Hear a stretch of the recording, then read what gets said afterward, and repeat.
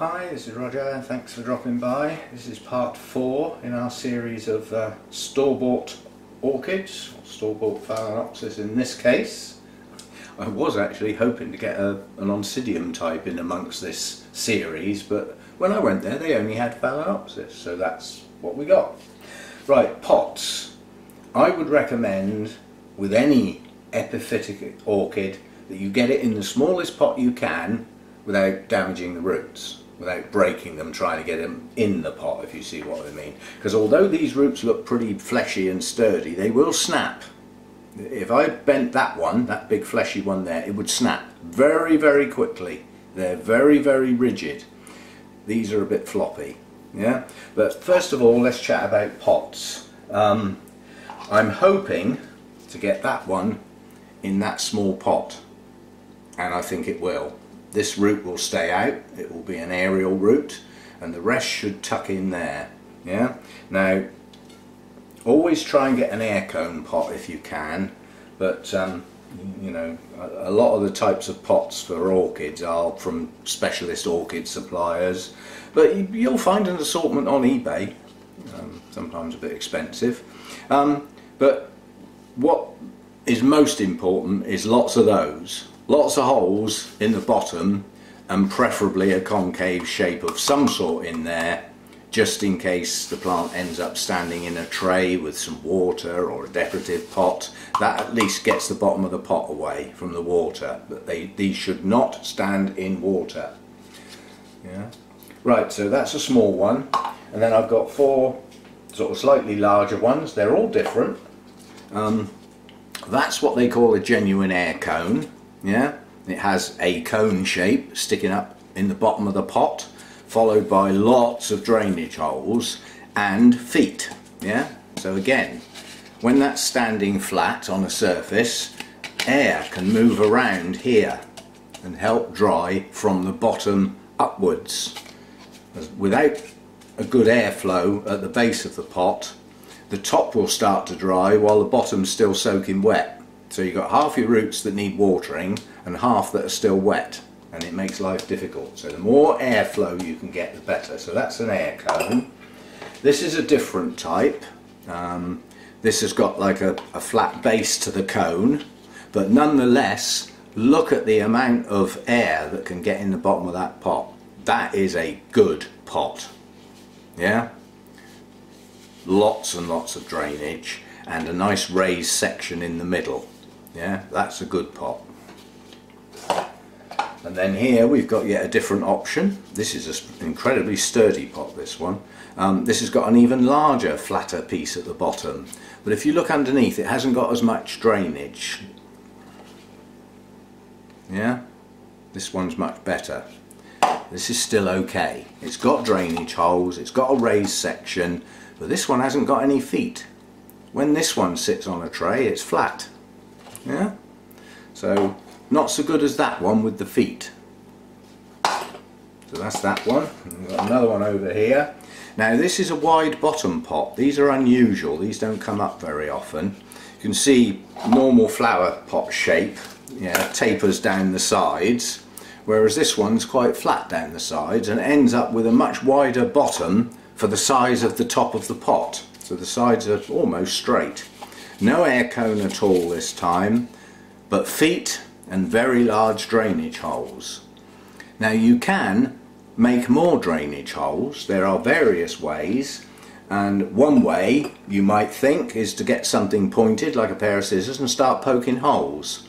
Some of these are made of very rigid plastic and they will crack. So as you make a hole, they will crack right up the length of the pot. A way of doing it with extreme caution is with a soldering iron. When it's hot, it will just melt through.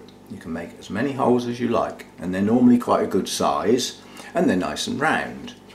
But this is plastic. The fumes given off are toxic, so make sure you do it in a well ventilated place and don't burn yourself. Right, so this is my first little plant. As I say, it's going to go in here. Now, I would always plant a Phalaenopsis in bark. Doesn't need anything else. Like I said, these are epiphytes. They need a lot of air around their roots. Now this is Orchiata bark.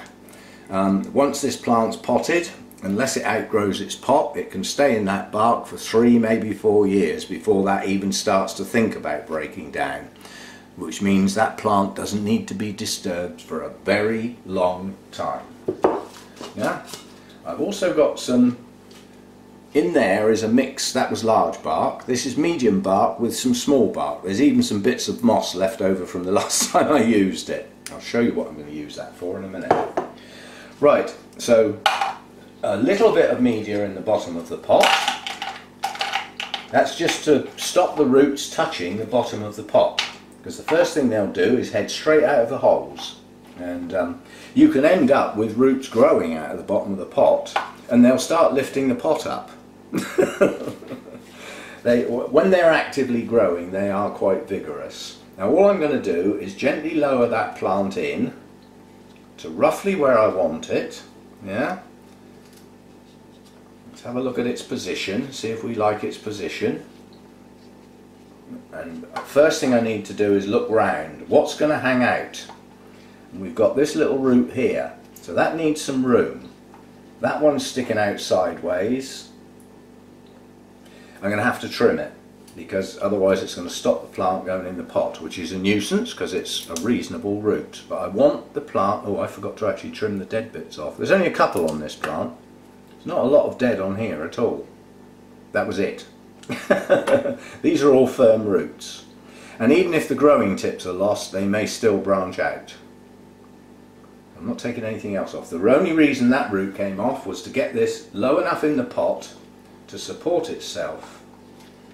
And if you turn your pot gently as you put your roots in, the roots will find a place to be easier than if you just... If they stand straight like that and you push hard, you'll break them. But if you can get them to twist slightly as you go in, yeah, they will find a place much easier than if you didn't. Okay, now I want the base of the plant quite close to the top of the pot. And now all we do is feed some more media into the gaps. Now I've got a huge gap in the middle of the pot, which I want to have bark in. Yeah. So that's the bit I'm aiming at the moment. As I pour the bark down the side, I'm making sure I flick some into that middle bit, so that I know that there's some in there. Otherwise, with the large bark, it'll start jamming up and stop the bark going into the gaps. Now, obviously, coming round this side, we've got some nice big gaps again. Notice I'm not pressing, I'm not doing anything, I'm just dropping it in. This is just adjusting it to make sure it sits in there nicely. I'm not pressing down. These roots will crush and can snap. Okay, so that's more than enough of the large bark to cover most of the roots.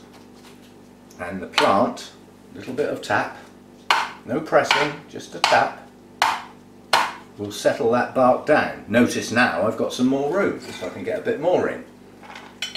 But I don't want this large bark right up to the top of the pot. There we go, just like that. Then what I'm going to do is mix up some of the other stuff, which is, that's too much of the medium, get out. So the medium was in the bottom of the jug and the small was at the top, and I want this to be a mix. Yeah, and then this is a top dressing. All it is. Don't go too close to the top of your pot. If you do, when you pour your water in, half your media will come out over the sides and it's lost. Then you've got to put it back in again.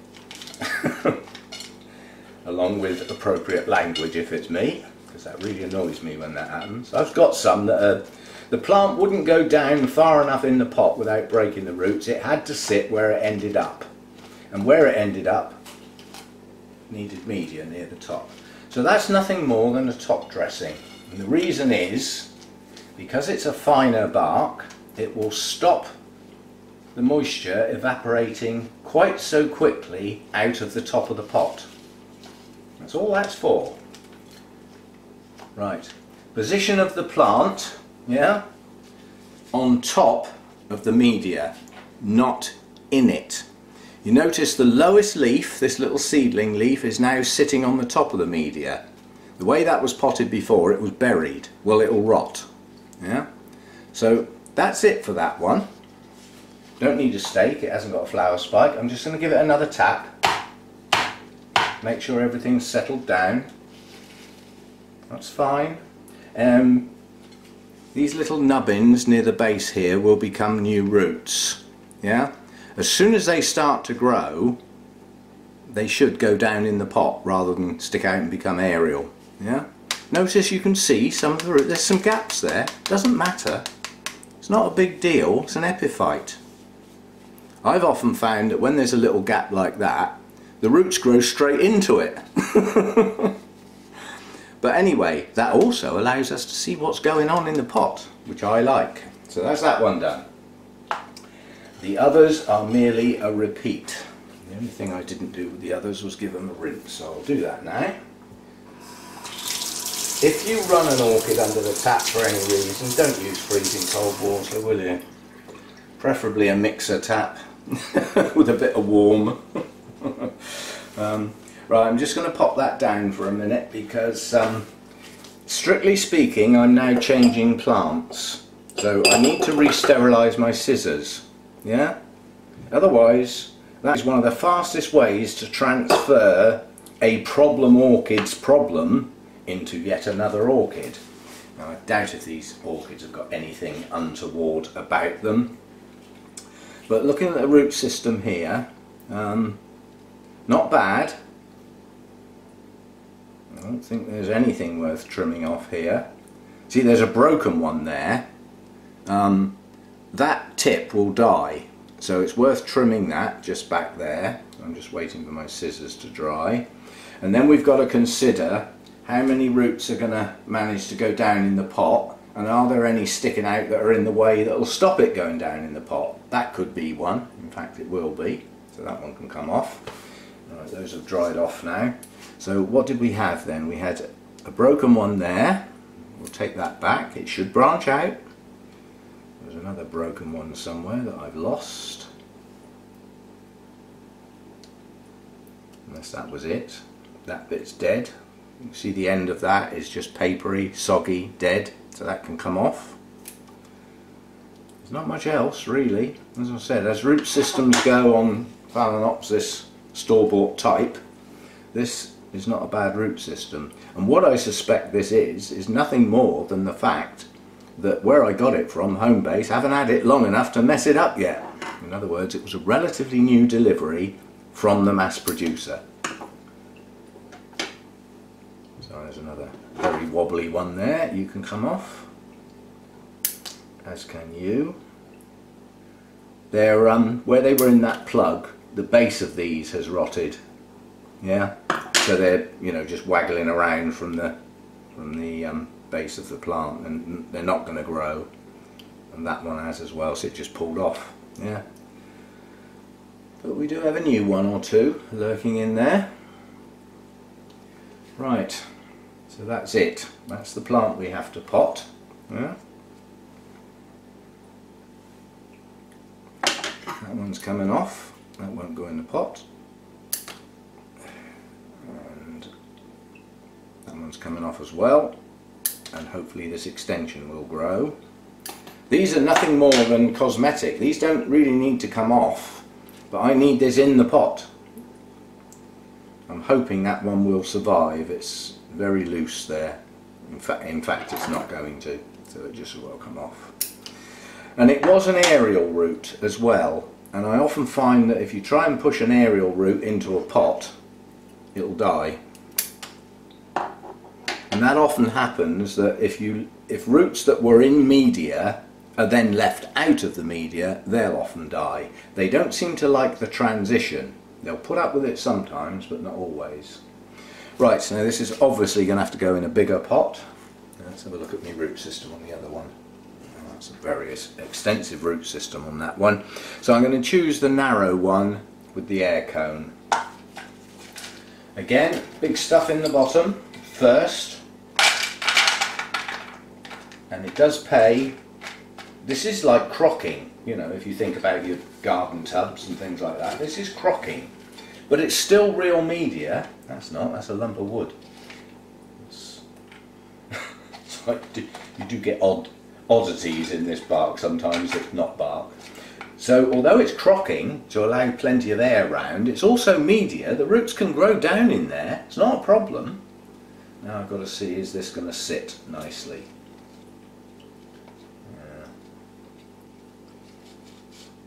I think that will go in okay. About there. Yep, that'll do. So same again, fill in the holes now as best you can, but don't panic if there's a few little gaps. As long as it's in there sturdy enough to hold the plant in place. That's what the important thing is. You know, this is what's going to hold the plant upright and give it some stability. Epiphytic orchids that are potted up in such a way that they wobble don't seem to get going very quickly. They seem to stall. It's as though the plant sort of thinks it's fallen off its tree, or off its perch if you want to say that. And as a consequence they just seem to stall. And they can recover, but it's better if they don't wobble about in the pot. It's better if they've got firm feet, but not so firm as to crush the roots, obviously. Right, that side's looking good. No large air gaps. So I'm having to hold the plant this time because of the spike. The spike is trying to tip the plant over. We'll deal with that in a minute. Get in there. Right, so that's my big stuff. And now, as I did before, I'm just going to top dress that with a layer of lighter weight stuff, the smaller stuff. That helps with new roots, gives them something to get into that tends to stay moist longer, the small bark, and that's what the new roots need, yeah, to get going. Once they've got going, they'll put up with drying out, which these plants should do. In between watering, they should go dry. Now it's going to be difficult to judge this plant by the colour of the roots because they're stained. They've got that orangey stain on them. But with fresh roots, the fresh roots will be a nice white colour. They will change to a silvery grey as they age. Right, so now we've got to try and get the stake back in. I'm reusing the same stakes, but I have cleaned them off with the hydrogen peroxide to make sure that what I'm poking down in that media is clean. Are you going to bend okay? So I'm just trying to work out where the spike will end up. Right, clips, various. You've got grabby clips, yeah? They're quite vicious, yeah? They can stick into a flower spike if you're not careful. They come in various guises, but they do grab hold and hold firm. And then there's the various plastic ones, little ones like this that have got like two handles on. Makes life easier to get them in place. And then you've got these sort that just open up and slip over the top, and often slip straight down again and do no good at all. So in this case I'm going to use a grabby one down here. Now notice I'm not going into the stake onto the spike, I'm going round the spike and onto the stake. That way I know I haven't punctured the stake with the clip. And then we'll arrange the flowers either side and we'll put another one of those up near the top. And there we go. So that's that one done. Yeah, nice new media, a few gaps, not to worry. I'll say I don't worry too much. Although there is a large gap there, I think we'll deal with that one. It was tucked under a leaf, I missed it. Right, so that's that one done. Yeah? That's actually a nice set of blooms, I must admit. So that's two done. Right. Scissors. Let's give them a quick splash and sit them to one side. Just let them dry off. And then we'll come back to this one, give it a rinse under the tap because I didn't actually do this one.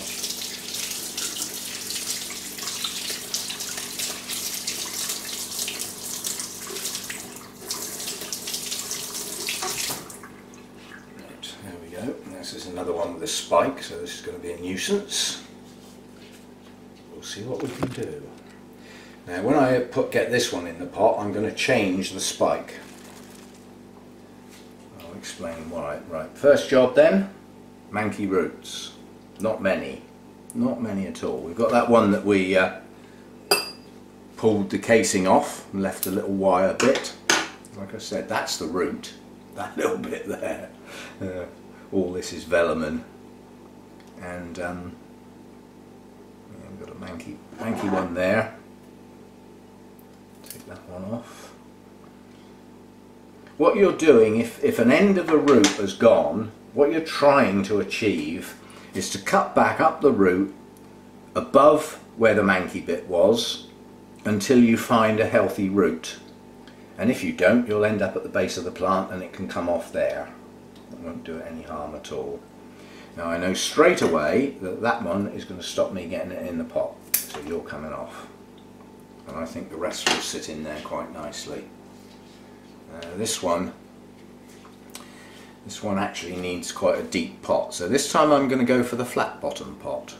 So this one's probably got the minimum amount of drainage, but it's got feet, so it will get some airflow around the bottom, and it's quite a deep root system. You know, the roots are actually going to go right down to the bottom of the pot straight away. I'm just going to put this down because I know I haven't got enough large bark. I'll be back. Right, that's better. There's nothing worse than getting halfway up a pot and running out of potting media, especially when you've got a plant with a spike on it that's just going to tip over and pull the whole plant straight out of the pot. It always pays to be ready, make sure you've got everything you need. So very shallow layer this time, hardly any.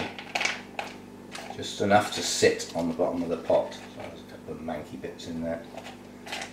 So very shallow layer this time. Right, and then we try and sit the pot in. Make sure everything tucks in. And watch what you're doing as you put your pot in, yeah? Make sure there isn't nothing caught up. Because sometimes you can get a root will just hang on the edge of the pot, and as you try and push the plant down, it'll snap.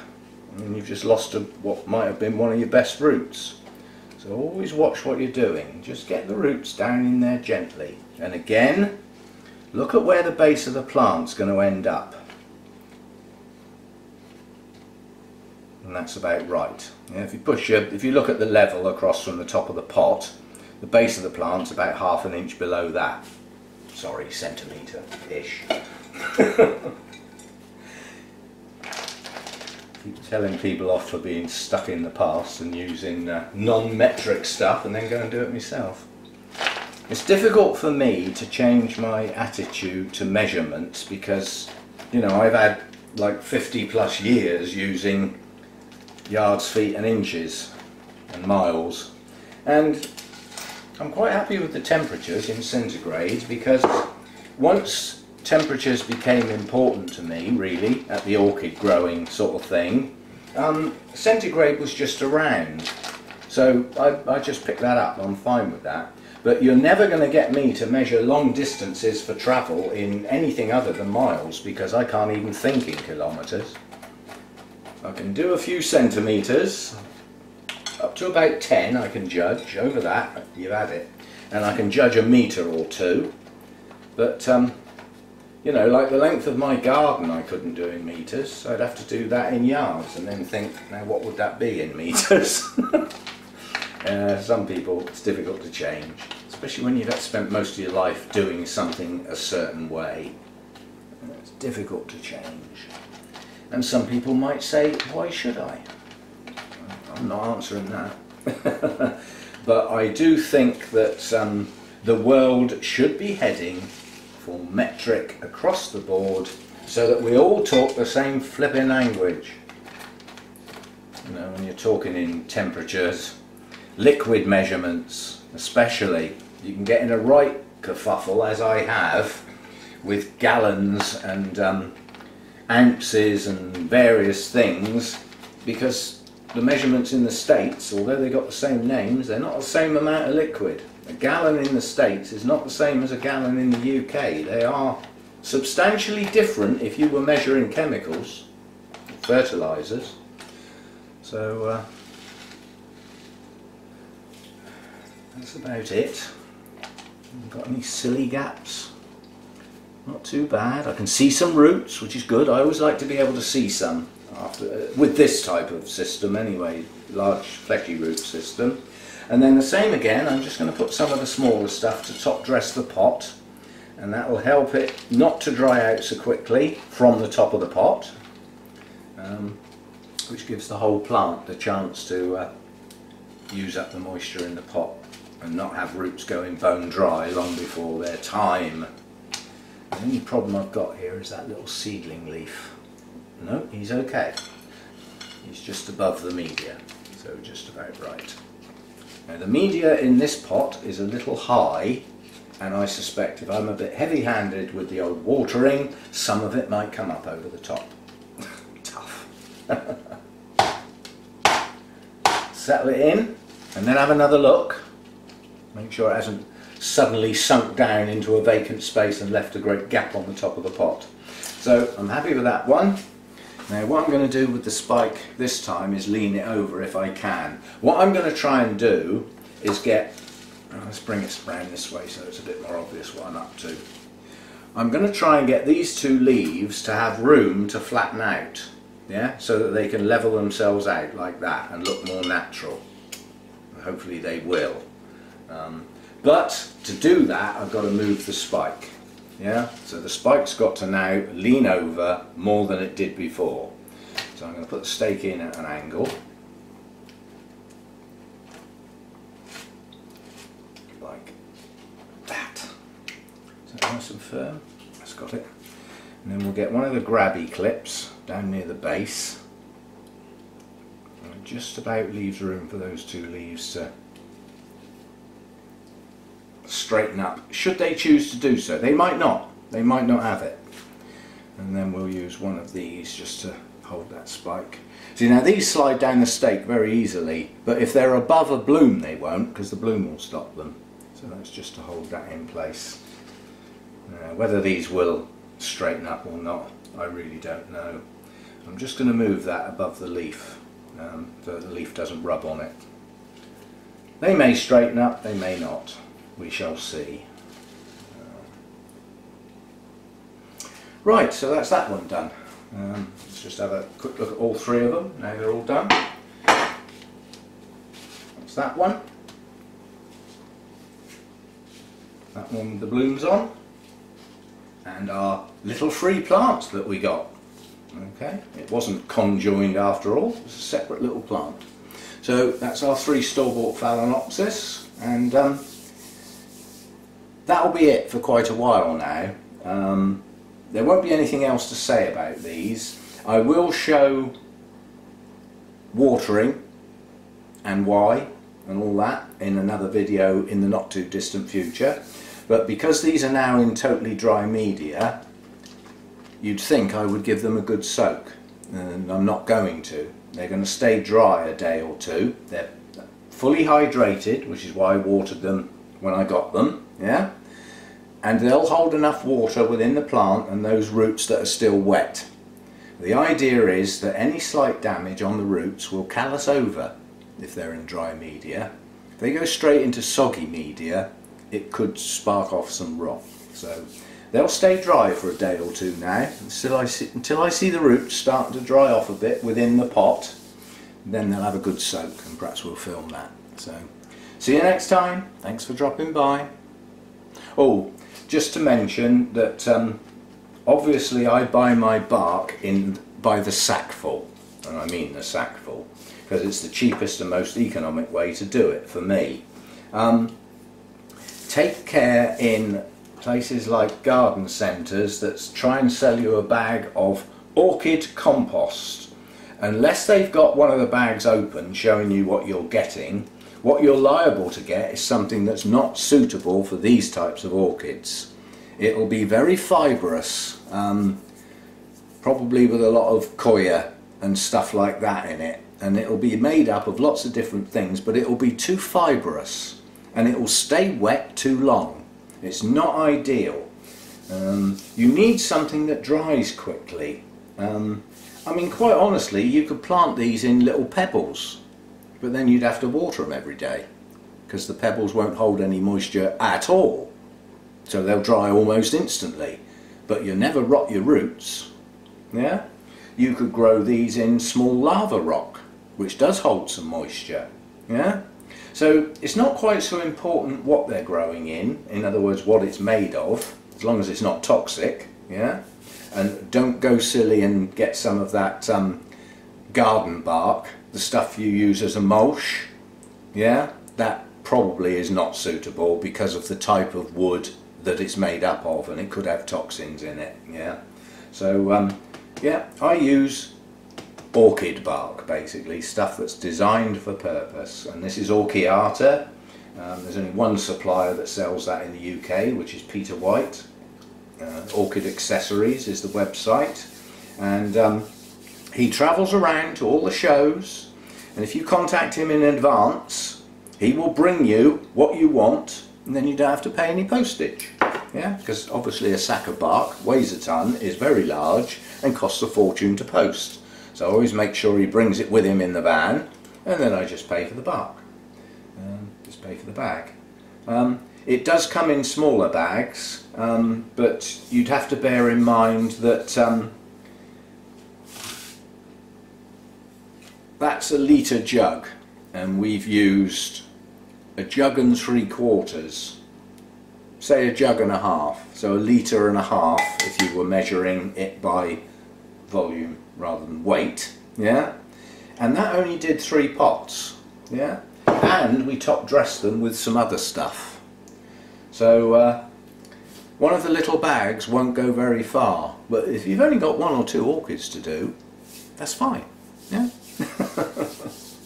There are other places, I mean Burnham's nursery sell bark. Their postage is extortionate, but if you're anywhere near the nursery you can get it, and I'm pretty sure Sarah or Arthur would bring some with them to a show. Again, they're around all the shows, and therefore wouldn't charge you postage. I don't know that for a fact. Where else can you get it? There's a UK seller on eBay that's got some good bark for sale. So there are places you can get proper bark for orchids, but go steady what you use, make sure it's got plenty of air around it, and when you pour your water in, it should go straight through and out the bottom. That's the test. If most of it stays in the pot, then it's not well draining enough, I think is the expression. So there we go, see you next time, bye for now.